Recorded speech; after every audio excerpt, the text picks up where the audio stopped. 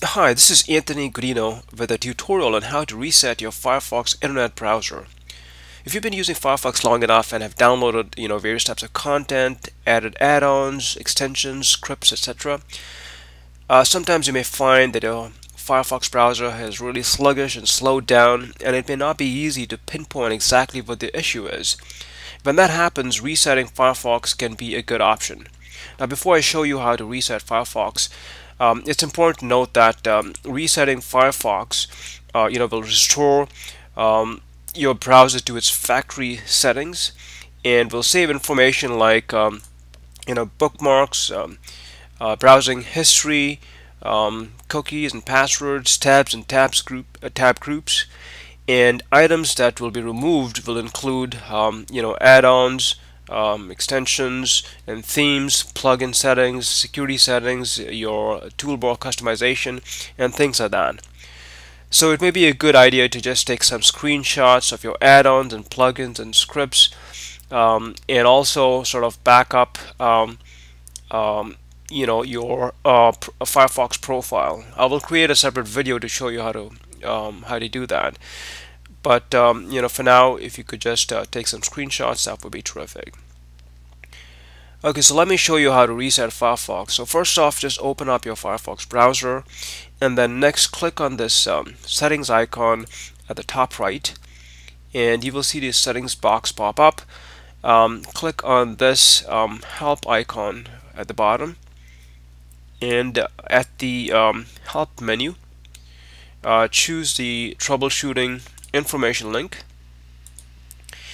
It will then open up a troubleshooting information tab, and in this section right here is where you would reset Firefox by clicking this reset button.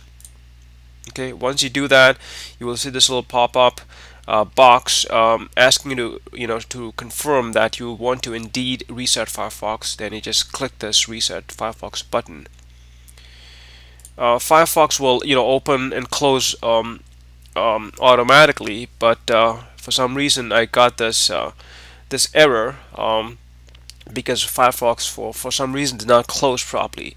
I just clicked this close button. Okay, and then it reopened Firefox after it was reset.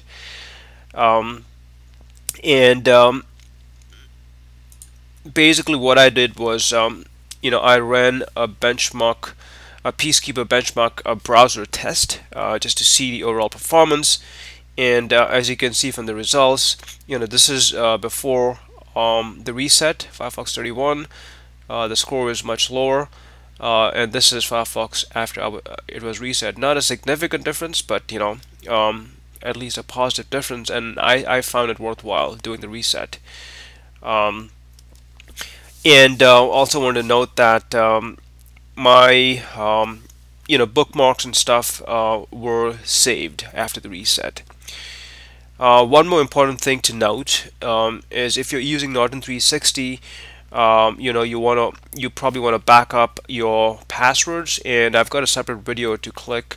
If you click on the link on the screen, it will take you to that video. So that's pretty much it. Hope you found this video useful. If you did, please give it a thumbs up and subscribe, and as usual, if you've got any questions, please leave them in the comment section. Thanks for watching.